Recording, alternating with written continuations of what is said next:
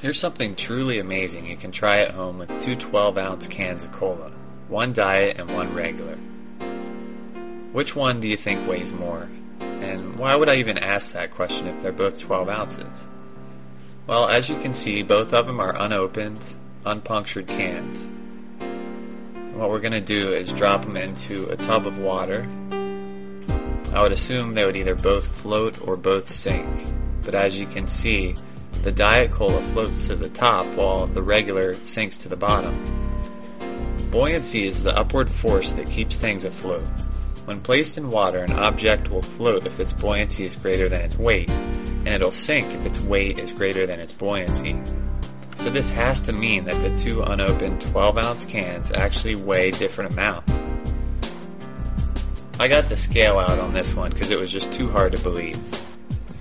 The Diet Cola floats because the artificial sweeteners weigh less than all the sugar in the regular cola.